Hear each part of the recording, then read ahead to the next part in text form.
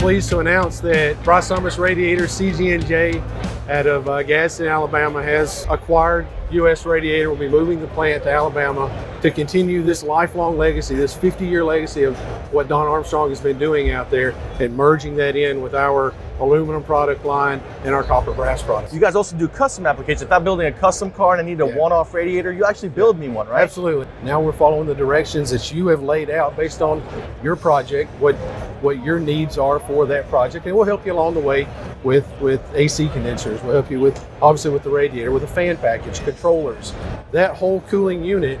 It's a one-stop shop. That is cool. That is. Now, what is this? This is a new product this year, right? This is a new product. This is the 1955-57 cross-flow radiator for the Chevy 2nd Series pickup. Triple flow is a really easy way to get a lot of efficiency out of the radiator. So what we would do we'd just baffle the radiator in each tank, turning that into a 3-pass design. In most cases, you will see upwards of 20-degree difference. That's a temperature huge drop. difference. That's huge. So if you guys are building your custom car, or you need a US Radiator for your regular application, you guys want to check out US Radiator.